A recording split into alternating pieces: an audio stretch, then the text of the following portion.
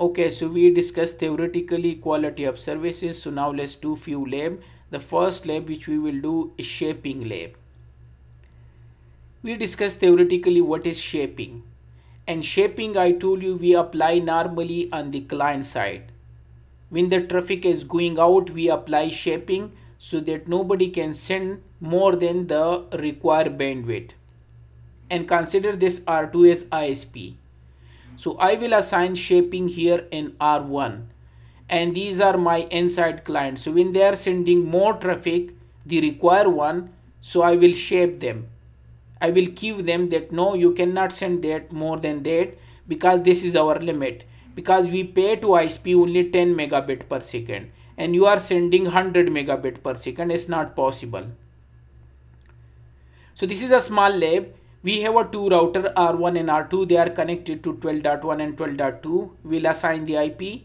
And down we have two XP. So this is also window XP and this is also window XP. And we will use this topology for 4 different labs related to quality of services. These are the basic configuration. The interfaces configuration. 2 interfaces here, 2 here. And also we will assign IP to client and XP this side.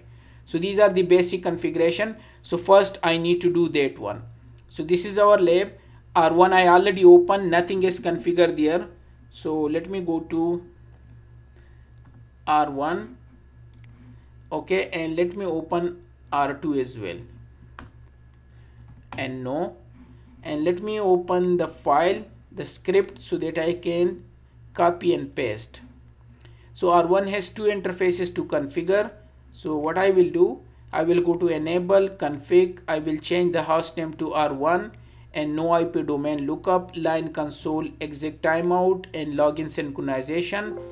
And then I will go to this interface, this one, and I will assign 12.1 and go to this interface. I will assign 1.254 and also I will configure default route to send the traffic all to R2. Okay, so it's so easy. Let me copy this one and assign to R1. Okay, I need to go to this mode and apply. So R1 basic configuration is done. Okay, and now let's move to R2. And R2 I will also apply the same 2 interface configuration and some basic stuff. So let them open, let's wait for a while. Let's come up now, and now let's go to the script. So I will change the R2 because the router, the name is router. I will change to R2 and the interfaces and default route. That's it, few things. So let me paste this one. So this was the basic configuration of R1 and R2. Also we need to configure what is called the XP systems.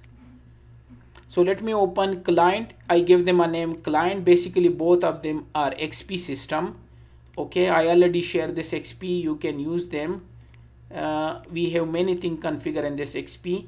So let me go to the interface, and here we decide 192.168.1.1. So let me open this interface, go to properties, and let's go to TCP IP and assign IP 192.168.1.1. and the gateway is 192.168.1.254. That's it. We don't need to go to Google, so I don't need, and click OK. So it was a simple configuration of this side, and now let's move to this side. And this side we also gonna configure, and this side we have a IP address, I believe 2.2. So click on this interface, go to open network, click on this interface and go to properties and go to TCP IP, and here assign 192.168.2.2 and gateway is 192.168.2.254, and we are done. Close this one, close this one, close this one, and it's better to test them to ping because we have a default route configure. So let me test, can I reach to client? So ping 192.168.1.1. So yes, I am reachable to client. Okay, because it's a small topology. Here we have a default route here, and here we have a default route. So definitely these two are reachable. But our target is not routing. Our target is shaping. Now I will use one application which you can download free. Let me go to show you. When you write down IPRF3, and you can go to this website IPRF FR I believe is France or something. So you can download this application. For Windows XP I download the 32-bit. If you are using in Windows 7, so you can download this one. So I click here and download as a small application. It's only 1 MB, not a huge one. And they say this is for XP because I'm using XP. So click on this one, and here is a small application and download. So I already downloaded these two XPs so that I can save some time. So if I go to client, this side is client, the other one is server. And that application is here. I unzip and it's here. You don't need to install anything, no need of anything. It's a small download, unzip, and that's it. So it's here and this side. And also I download and this XP as well, and I keep them on the desktop as well. Here is on both sides. This small application you can use them for bandwidth to find out that how much bandwidth is passing to this interface. In real world we also use this application. Suppose your ISP say that I will give you 20 MB. How you will test them? You know, this one is not the right way. Suppose if you say you can go to speed test, yeah, I know you will say, suppose I want to test them. My one say that we give you 100. You know, this one in my house they say we give you 100. Let's see how much they give us. This one will never give you the real result, and it can be a fake as well. Let's see, I pay them for 100. Let's see how 100. Oh, okay, it's almost showing 100. Let's see. So you may thinking this the way. No, this not the right way. Okay, so I'm getting 94. Almost, yeah, it's okay. And upload is always less. It's not like 100. Okay. So let's see, it may be 20 or 30 or whatever. So you may thinking that we can test by this way. No, that's not the proper way to test the, you know, there in the middle there are many things coming. For house and those things, it's okay. So how I can test that, how much I am taking on this interface? That's why we are using this application. So on this side of the server side, what I will do, this the IP, yeah, this application, I will open CMD. Okay, and I will go to desktop because I keep them on desktop, CD desktop, and dir, the file is there, CD is IP, yeah, and dir. So now I'm in this file, CLS.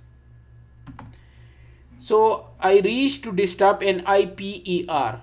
Now on the server side, what I will do, I will say IPRF, you know, there is exe file here, this one, but remove the exe and type here S and enter.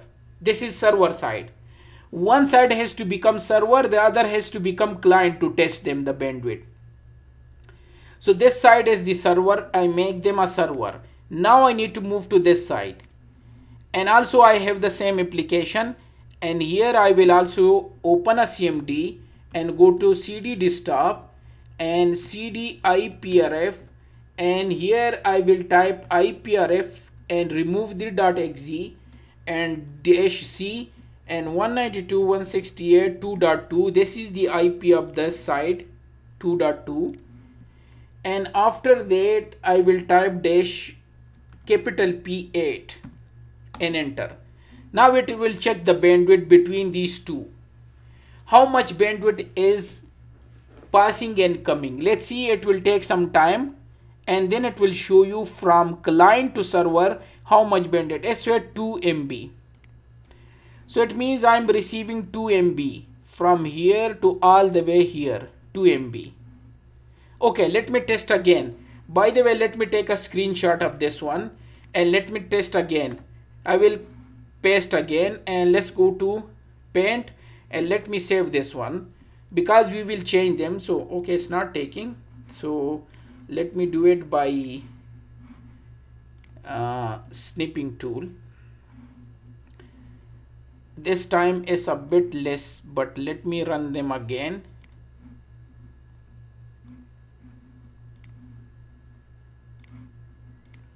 Okay, let me run again. Let's see, around they will take 2 MB. I need 2 MB around 2 MB, 2 plus or something. Let's see. And yeah, so let me take a screen of this one. Okay, you need to remember this side is here 2.7 MB, and even on the server side it will be like 2. Yeah, it's also this side is also 2.17 is showing. It's correct. So both sides is okay. So it means I'm getting 2. Now I want to shape them that nobody can use more than 1 MB. So I will apply shaping on this side, that when the packet is going out on this interface, check them that nobody can send more than 1 MB, either in KBs or whatever. That's what I want. Quality of services. Shaping, because we discussed shaping. So what I will do, I will go to R1. I told you shaping apply an outgoing interface from your organization to the ISP normally. So I will go to configuration, and here I will first identify the traffic IP access less extended suppose test, and here I will permit IP host 192.168.1.1, which is the XP client IP, and when they are going to 192.168.2.2, the other XP server, NXZ. This is the ACL to identify the source and destination. Then class map, which we discussed yesterday. I will say class map and match all, and the name is CMap. I give them CMap. This is my class name, and then match access group. And what is the name of the ACL? Is test. We just created and done and out from here. So class map is done. Now I need to create a policy map. Policy map, and give them PMap. This is the name, whatever the name you want to give them, and call the class map. So class is CMap. We just created, and I say shape. Shape average 1 MB. Either let me give them 500 KB. Question mark. So there is KB, there is mega, giga. I say 500. That nobody can send the traffic more than 500 KB. This is the average one. And exit. I take a action exit, and now I need to apply on which interface? Gig 0/0 on this interface. When the traffic is going out on 0/0 interface, take a action. Which action? Service policy output PMap. Just we created PMap and enter, and we are done. How to verify them? So you can verify by this command, show policy map interface. So policy map interface gig 0/0. Okay, so this is, whereas this is our CIR. I just discussed theoretically CIR. What is CIR? So this one KBs, we give them this one if somebody tried. So let's do the test again. Let me send the traffic from client to server, and this time it will not exceed than 500 KB, because we say that nobody can send. So now the bandwidth will be 500 KB. Let's see, maybe less or maybe less, maybe more. You see 523. Just before, without that one, it was 2 MB, 2.7 MB.